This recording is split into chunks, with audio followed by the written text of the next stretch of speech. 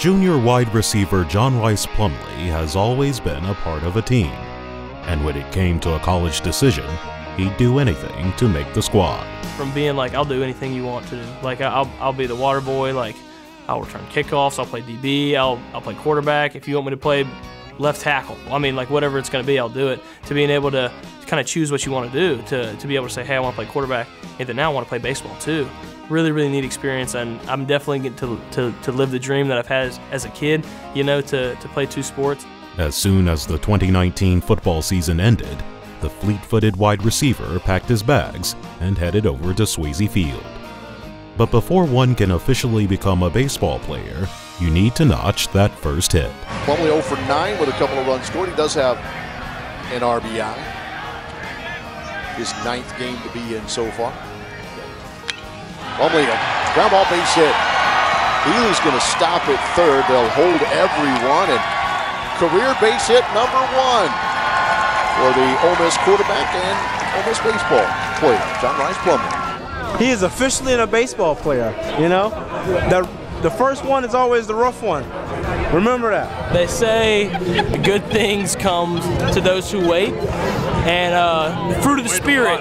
The fruit of the spirit. One of the fruits of the spirit is patience, and so I've tried to have patience. And let me tell you something, Wes. We did it. Hey, we have an average now. I am on the baseball team now. JRP has been a baseball player. No, yes, we did it.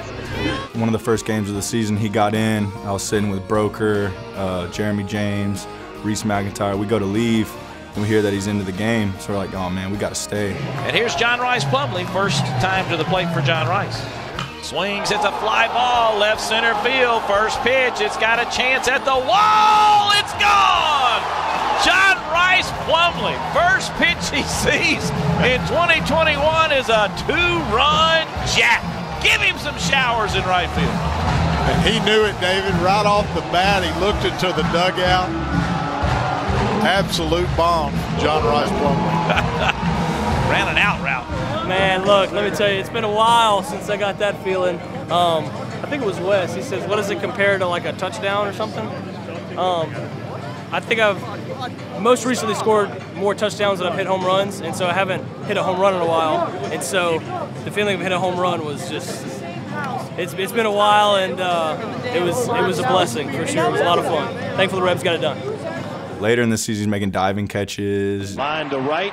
Plumlee, what a grab and a stare into the fans. Just got a little bit louder in right field. With swag. We enjoy going to the games a lot, you know, sitting by first base, seeing him play right field, and kind of, you know, saying some things to him, get the crowd involved, get him involved. You know, he's for the people, so it's always a good time seeing him play. For example, AJ, he just came in here and talked, and Momo, like they'll come to baseball games and I'll see them up in the stands, and they're just fired up, and it fires me up to see them fired up. You know, and Jonathan Hess and Nick Broker out there in right field, it's a lot of fun. Plumlee back at the track almost, and he makes a catch. Tagging from third is Jordan Thompson. He'll score. Throw to second. Got him.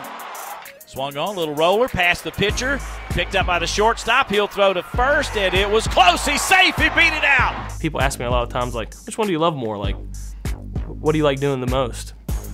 And my answer is like, it's kind of like the same if you ask me, who do you like more, your mom or your dad? Well, sometimes I like my dad more. Well, if I'm in trouble, I definitely like my mom more than my dad. So it's like during football season, I like football, and during baseball season, I like baseball. And so I love them both. So I think I'm gonna go one of two ways. Single, stolen bag, stolen bag. So basically a triple. Or, hear me out, just a double and a stolen bag, triple. Either way, it's good.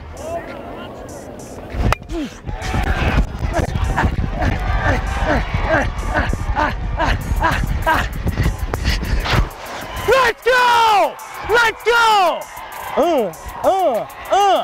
Yeah! And if you looked at the statistics, he's a part-time player. He comes in and plays defense late. He's had limited at-bats, all of those things. I think if you asked anyone in uniform or our staff to a man, they would all say he is vitally important to our baseball team. The energy that he brings, the teammate that he is, the kid that he is really, really important to our baseball team. I've told a lot of people that, but it's real. There is no question that that guy is a winner and a really, really special kid. No matter if it's in the vault or across the street at the baseball field, you always know number 10 is the one having the most fun. Whatever you're rolling today, whether you're Drew, whether you're me in the dugout today, sell out. Yeah. You're getting all of me today, sell out. Yeah. That's what I want. Let's go get him. Reps on 1, 3, 2, 1. He's just really energetic, great teammate, always cheering everybody on, always locked into the game. He's a really good guy to have in the dugout. Hey, we ain't halfway done with the game yet. Let's go. Keep hitting, rolling, baby. And to see him out there after how hard he'd work, and his energy is just contagious. It's awesome to see. This is why you come. Come to the zip, man. You get a little party if you want it. Let's go. We always bring the energy. I love having JR around, man. He's like a brother. We the runaround twins. And we're just running around like we did in football, just running around on the green grass, baby. They call us the runaround twins. That's right. We just gonna run around. Run around. You want us to run? We'll go out there and run around. We'll do it for you. Just gonna make some friends out there. I'm sure they're gonna ask how my mom is. Yeah, she's doing good. I'll go ahead and tell you. But yeah, hopefully make some play. For Plumlee, the base hits and the touchdowns are cool, but the real treasure is the friendships he's made along the way.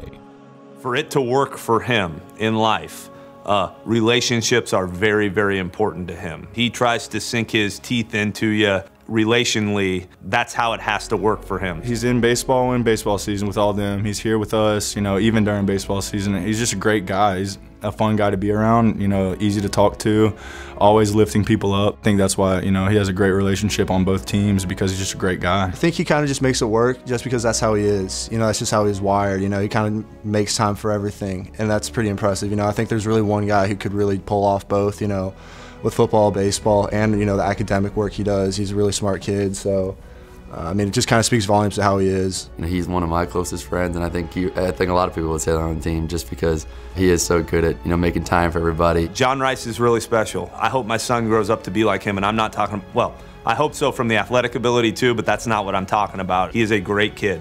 Blessed is an understatement. Like I'm so thankful that I have these opportunities, and this platform that I'm put on is unreal. And first off, I want to give all the glory to God for that, because that is, I couldn't do this without Him. Like this doesn't happen to everybody every day, and it's just something that I'm super thankful for. I'm living the dream that I've dreamed since I was a kid.